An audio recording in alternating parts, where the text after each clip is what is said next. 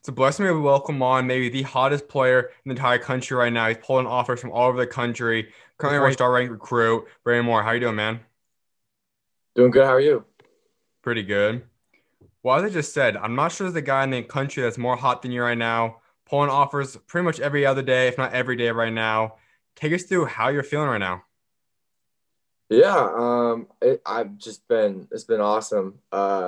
Just a bunch of opportunities in front of me, and I'm excited. I'm gonna keep working to get to the place I want to be at. So We go back about 7 months ago. You're just getting Cal Davis, and they're obviously a cool school. It's great to get those college offers, but past week or so, you're pulling a school like KU, Nebraska, Missouri, all these big time programs. How have you adjusted this massive jump in just about half a year? yeah, I all like I knew from the beginning that I had it in me. I always this is my dream. I've worked for it.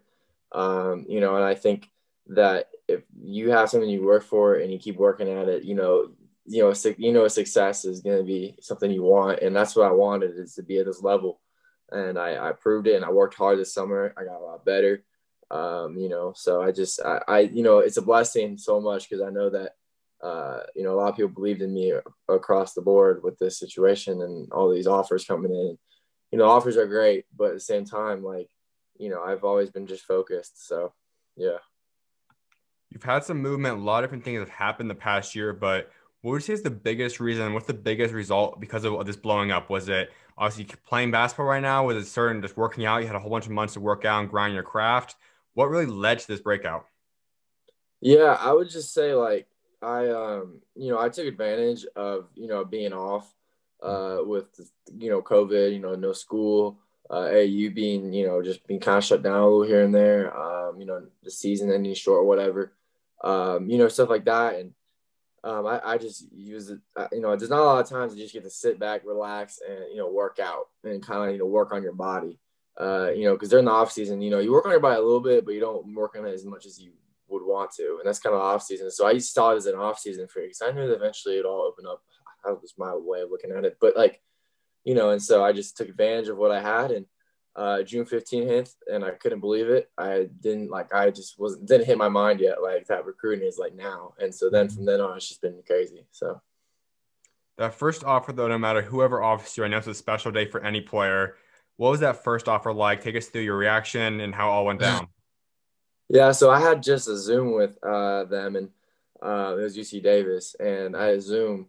I believe it was July 1st. I remember, and he didn't offer me on the Zoom, but he had called afterwards and offered me, and I couldn't believe because it was my first offer, and like Mhm. that's a heck of a program. Like they're a good program down at UC over at UC Davis. I mean they're building something down there in that league, and so that was a blessing for me, and I knew someone who went there, so Mhm. that was just it was awesome for me, and yeah, it was just crazy. I couldn't believe it. I was like I feel like I was on cloud nine, but yeah.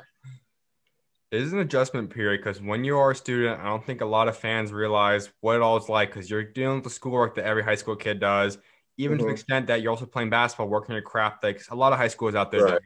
But not a lot of them have to go through the phone calls multiple times a day. How have you learned to balance your life? Yeah, it's definitely stressful, to say the least, and it's not going to be an easy decision. Like I haven't cut a list yet. I have, we're still in that, the stage where we haven't really thought about it. I mean, we have obviously, but not to Yeah. like the extent where we're cutting lists or whatnot. So it's still stressful, no doubt. I mean, any recruiting process is stressful for anyone because you're making a decision for your future for the next 4 years and where you're going to get a degree from, where you're going to get a job from. It just determines a lot in life. So, and so I just think yeah, I've just been managing it pretty well. It took a while, but yeah, like you said, I mean, I get 4 or 5 phone calls a day, interviewers. I mean, rivals 24/7, all that sorts of stuff. So, especially recently, it's been nuts. But like, I manage it pretty well. Anytime I have an open free period and someone says you need to call me, I'll give them a call or whatever. I just try to, fill in as much as possible. Sometimes I'll just, let my dad or my coach handle it. Sometimes I'll be like, yo, can you like tell them, like, can you call them? Can you Mhm. like, sometimes I just do that. But like personally, I just feel like I've done a great job managing it. It is definitely time consuming. It really is. But I mean, at the same time, it shows how much they want me and how much I'm being, appreciated for my game and what I've done so far. So, when we look at the long-term outlook, we know you still don't have to make a commitment or decision now for over a year till the time has to come. But Right. when you're looking at this, so you're going to want to slow down. You're going to wait till maybe have a little bit more break to part times before you just keep pulling them in, or are you just going to eventually say, all right, I kind of like these schools. We're going to break it off. How do you plan to adjust to that when that time does come? Yeah, so I mean, I think that every stage of recruiting has its ups and downs. Like like there's a period where there's an offering stage. Right now I'm in the offering stage, and Mhm. there's times where like a couple months ago, like there was a month where like 2 months I didn't like they were like not calling me as much. The season had just started, like it was kind of slow, but Mhm. now I think that it's really picked up, and so yeah, I would say as soon as it probably dies down a little more, we'll really start to dig deeper. I mean, I'm getting offers like you said daily, like to where it's like like I can't even like really process them just because like it's crazy. I mean it's just such a blessing. I can't even like describe how great I feel right now. But yeah, it's just been crazy as of lately. But yeah, but definitely as soon as it dies down, we'll really start to focus. I mean, we have so many schools calling that we have to eventually at some point just like be like, all right, well, is this realistic or not? So Mhm. but yeah, so Next question obviously isn't who's your favorite school or anything like that, but out of all the teams you've been contacted from or even received an offer from so far, was there one that really shockingly surprised you that you just didn't see coming? I mean, I think most people could agree with me before I could even say it, but that was probably Kansas. Yeah. I mean, that was pretty shocking for me because, Mhm. I mean, they went hot on me like the night before. They were like, "Oh my gosh, like this kid is a shooter." Like I think reason, like a lot of people ask me, "Why are you getting all these offers at once?" And I'm like, I know why because if you look at NCAA as a whole, no one can shoot well. Like right now, everyone's shooting pretty badly. Like, Mhm. and I'm being considered one of the best shooters in the country at 6'8", and that's just super. Like everyone's like, oh gosh, okay, well if he's 6'8" shooter, I mean the rest is all okay. Like we're good on the man. We want him because he can shoot it the way he can, and so it's just been great. Obviously that was a big shock for me. That was kind of and that's big time. I mean that was crazy, but like it's just been awesome so far. I mean, there's tons of schools I'm still like aside, from the bigger ones that people may know more, but it's just at the end of the day, it just goes down to the right fit and right culture for me. So That's what I want to get into because you have looked at yeah, these colleges, you're talking to these coaches. What are some of the priorities for you? What do you want to see in a program as a whole that you're really going to help you kind of make your decision eventually?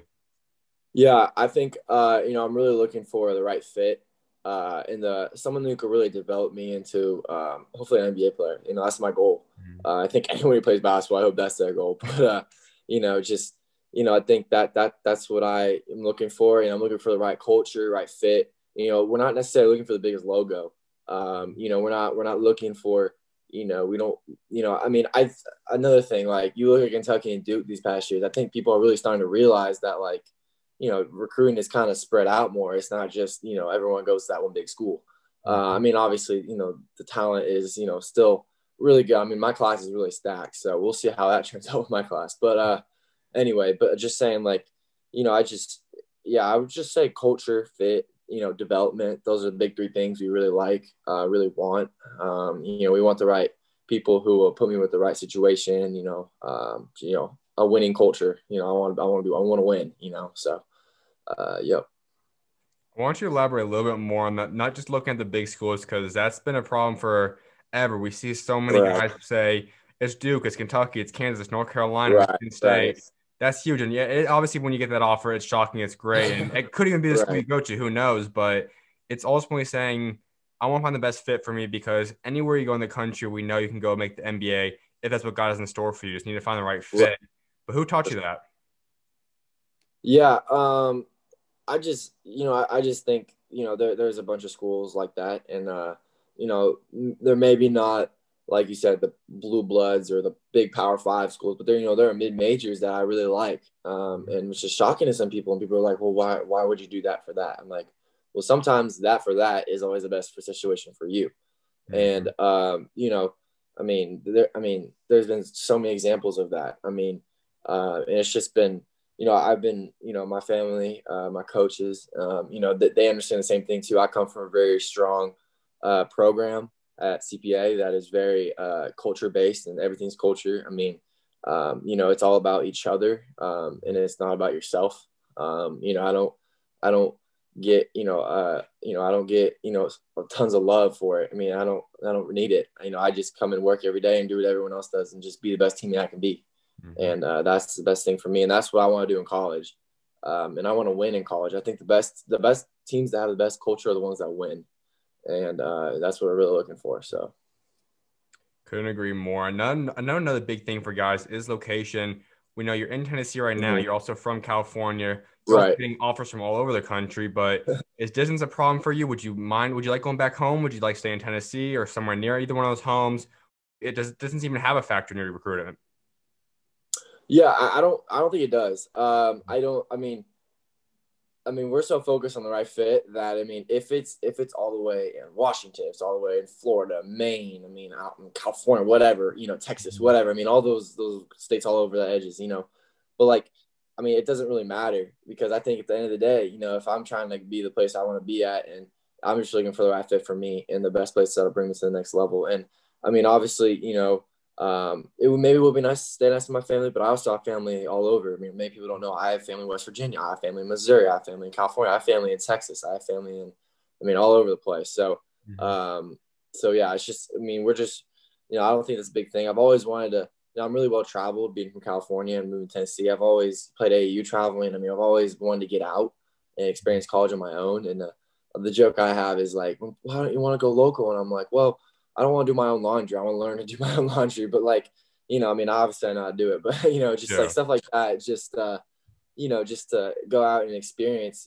my own journey, my own path, and see what I can make of it, so. This is jumping a little bit. We'll get right back in recruiting, but you obviously, like I said, you're from California and Tennessee. What went into that move? Why are you out in Tennessee now? Yeah, so it kind of goes down like back to the recruitment thing, like you said, but like my family, it all goes back to culture. I'm telling you, it does, because that's ultimately why my family left California. We have family in California still, and it sucked leaving. And leave my grandparents and my cousins, aunts, uncles, whatever. And we made the move to Nashville because it was the best thing for me and my family. And they wanted to grow out and experience a different culture, live in the South, similar belief system, just stuff like that. So it's been great. It took me a while to like it, but I mean, I like it so far. And so it's been good. And a lot of people have actually moved to Nashville, and there's actually some really good players in Nashville right now. So yeah, it's been good. Yeah. We'll get that back in a second, but back to recruiting for a little bit. Another huge thing, maybe even the most important thing for players, is the coaching staff, and especially the head coach. I know a lot of guys have preferences. Some of them like one that's been coaching for a very long time, accomplished. Some like the younger coaches. Some are based on religion. Is there kind of preference there, and what would make up a dream coach if you could build one? I would say one that, I don't think there's any perfect coach. I think they all have their pros and cons to it. But I mean, I think that someone who, doesn't have to be the same religion, but if they have the similar values that I do and similar mindset, and, someone who still believes in me, I want someone to believe in me. And I mean, of course, religion is a big part of our move, big part of a lot of things we do in my family and school wise. So that's obviously probably, you could say that as well. But just what's the best place for me, and what coach can bring me to the next level, and not only just bring me to the next level as a player, but as a person, and bring the best out of me each and every day. I want a coach that's going to push me, and so anyway, man, I don't really know what to tell you there, but I just say a bunch of different things, but yeah, so yeah, I would probably say those things. So yeah. Two other things, one of which is play style. That's obviously a huge thing. What kind of play style would fit you best? What kind of play style are you looking for? Yeah, I haven't really gone into that, really thinking that wise. I think that, a lot of people are saying, Braeden, you're going to come here, you'll play in this offense. Braeden, you'll play in this offense. Braeden, you'll do this, you'll do that. I'm like, okay, cool. Like I haven't really did deep into that, but I think, wherever I go, I think I'll be successful, just because, like I said, 3-point shooting is such a key right now, such a key. I mean, I want to go somewhere that like they know how to use me, meaning as a play, like as a every coach is going to tell you that same thing, but like, Yep. how are they going to run me off screens? Are they going to, let me live in the post a little bit, then pop out? And, are they going to let me create off the dribble? Are they going to let me, say, I could do all those different things, but at the end of the day, I just think we're going down for the best fit and how they're going to use me. And we're really going to dig deep into that as soon as it gets down to really it. So. Also, another thing is looking at their track record, their history, and you kind of put it together a little bit about the coach there, but you look at all these programs, how much are you valuing if a coach can get a guy at your position, even similar skills to a really good shooter, if they can make them strong college players and they translate to the NBA, how much of importance is that to you? That's pretty important. I think every coach has some tie to the NBA. Every coach I've talked to at least has some significant ties to the NBA at some point. And so, obviously, at the end of the day, that's everyone's goal. I mean, that's what I would say everyone in my class, that's, everyone, is getting recruited. That's everyone's goal is that, I want to go to the NBA. I want to play in the NBA. I want to play for 10 years. I want to play 15 years. I want to play for 5 years. I don't even know. Like, just playing at the next level is a big deal for a lot of people. And, I think that's a big element of it. But, like I said, most coaches, have connections to it, and they, and they think they can bring the best out of me. I mean, I think every coach has almost told me that. They said, we can bring you to the next level. And yeah, but I believe it. I mean, so yeah, we're really going to dig deep into this decision. So.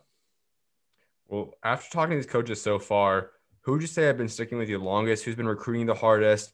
Who's kind of the teams that are really in the heaviest mix for you right now? Yeah. I mean, as of lately, I mean, since the spree of offers, it's been kind of hard because I haven't actually been ready to process them. Mhm. So, but I would say prior to, this last 2 weeks, I would say TCU, Ohio, those two have been really hard on me.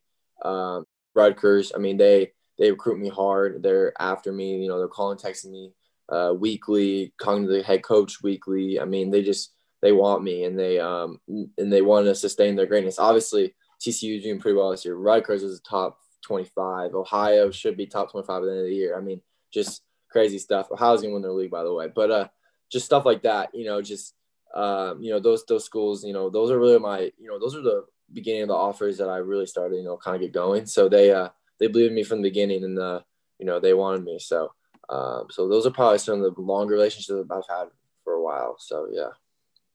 Have there been any coaches that when you start talking to them, maybe they kind of shock you how the character is? I know some guys say that they might think of a coach as being a lot more strict because of how they see them on TV, but when you talk to Yeah. them, it's super funny. Has there been any surprising coaches for you that way yet? I would say Bill Self was like that. Bill Self had a great personality. I was kind of shocked by that. I mean, I didn't really watch his mannerisms on the court, but like, he was hilarious. I thought he was so funny. But I thought also, I'm trying to think. There was a couple other ones that I was like, oh, like okay, I did not know that. Like, Coach McCaffrey, Iowa. I was Mhm. like, man, this dude's an awesome dude. Like, he's a yeller on the court. You can kind of see it a little bit, but I mean, off the court, I mean, he's chill. I mean, a lot of coaches are like that. A lot of coaches are like that, and you wouldn't even know. And so it's just been, I mean, it's hard because I haven't been able to really go to the games and really take visits and stuff. So it's kind of hard to tell over the phone and on Zooms. But hopefully, we'll see how April goes. That's what they're saying. So Yep. we'll see. So how important will that be for you? Obviously, 2021, guys have tried holding out for a while. Now pretty much all of them are committed because they know it's just not going to happen for their class. How Yeah. big in a priority is it for you to start taking this before you even start thinking about cutting it down and making a decision? Yeah, I mean, it's pretty important, but I mean, I feel like school's done a great job of showing it. And I already have, there's schools I had ideas about, prior, and I've done my research on. I hopefully, I want to say I don't know when I'll commit. I don't know when. I just hope I'll be able to get out. That's like the best part of recruiting for everyone is like getting out and visiting, which sucks because, players are just like, oh man, I want to get out and take official visits, because those are like the best part of recruiting. Mhm. But I mean, it's been crazy for everyone. So, I mean, I don't know what they'll do, but I mean, I think at the end of the day, there are certain schools that we like during the summer. I had AU tournaments around their schools, and like Dallas, for example, I went to a couple schools in Dallas and Fort Worth, and and just visited them. We were able to visit around like 8 schools maybe. So we got to be able to see different perspective. We got to see big schools, small schools, state schools, private schools, all sorts of different styles, just to see what, even if I don't even go there, just to see the different, levels of, because once you get to like a big, 60 plus thousand school, you're going to be like, oh my gosh, what just happened? Like, I had no idea. And then sometimes you go to a smaller school, you had no idea it was small, and you show up and you're like, oh my gosh, it's tiny. Like, so it's just, so we just got that idea in our brains. So, yep. A huge thing for a lot of guys too is, especially now you being in another state, that they're meeting all the top guys. There's a lot of talent out there. Is the potential of teaming up with them? And we, like I said, you mentioned it too. You're in a place that's got a lot of talent out there right now. It's one of the more loaded areas.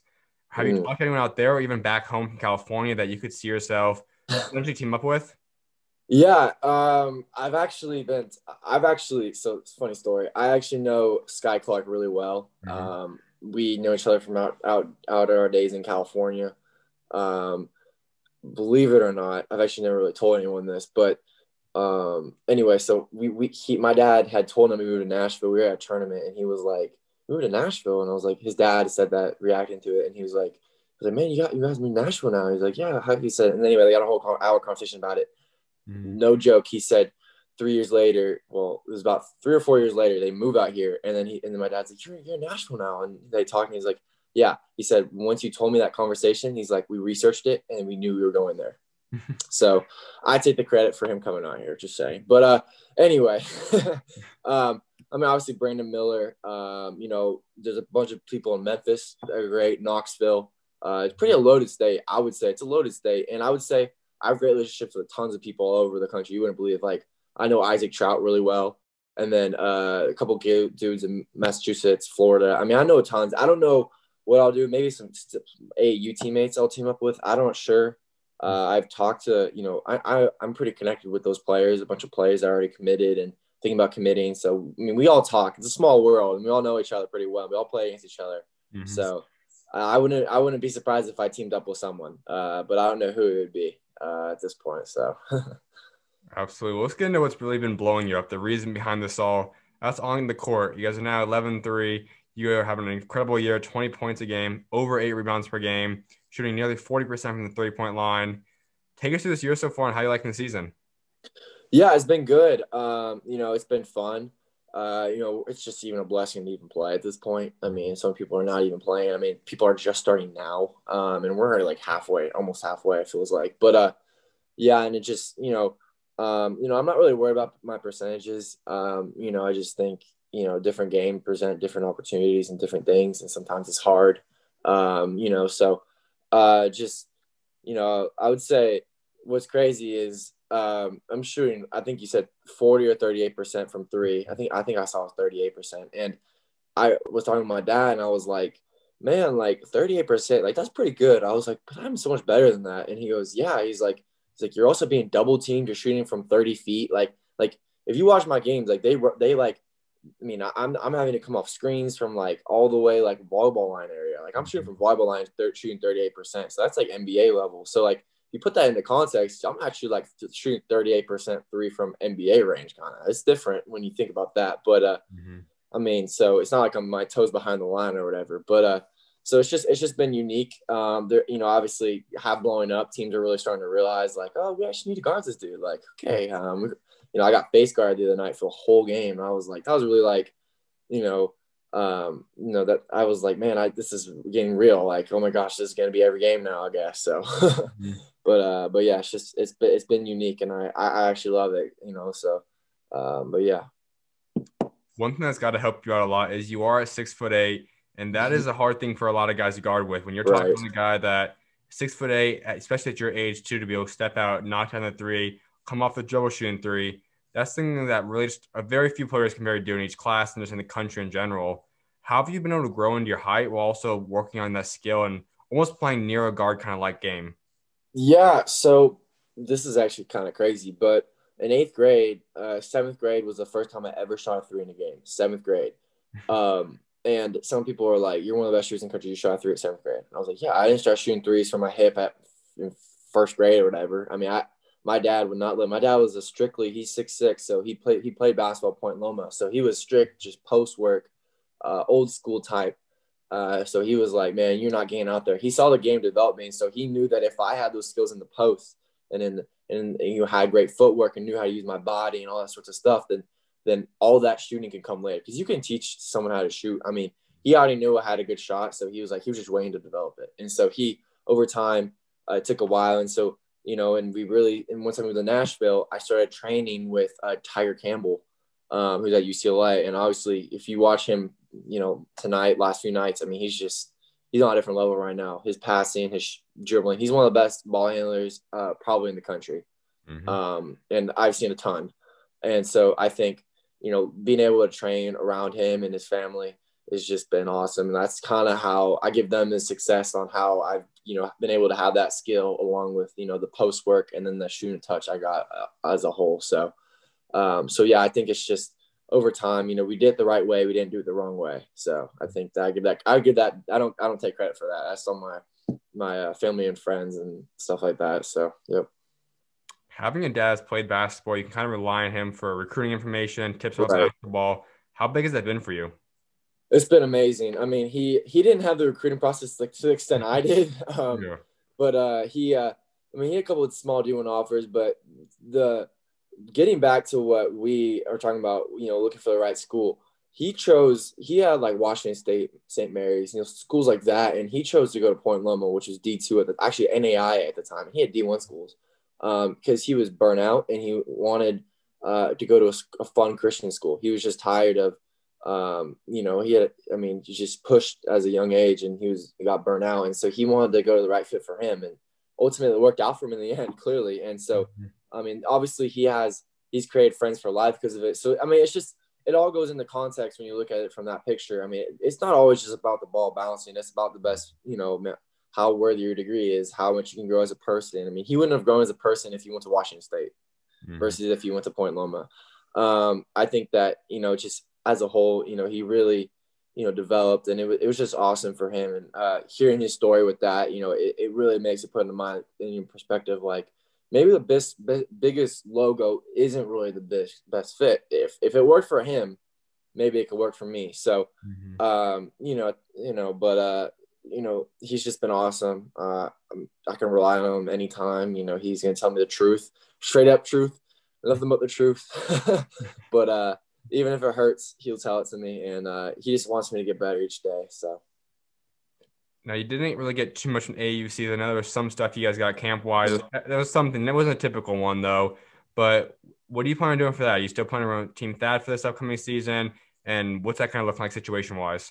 Yeah, so we actually got to play a bunch. We had about 5 or 6 this summer. I grew real close with the guys, both from Arkansas and Memphis, Team Thad. I mean, obviously they just went UIBL. Well, obviously they don't have a season, so it would have meant more if they were playing. But just, I'll be running with them this summer. We're real excited with them. They push me every day. And if you know Coach Hurd and how he runs his program, you'll understand. So we'll be excited for that. Real excited for that. So this is going to be going out there. Hopefully, you guys do get an EYBL. It goes back to what it once was.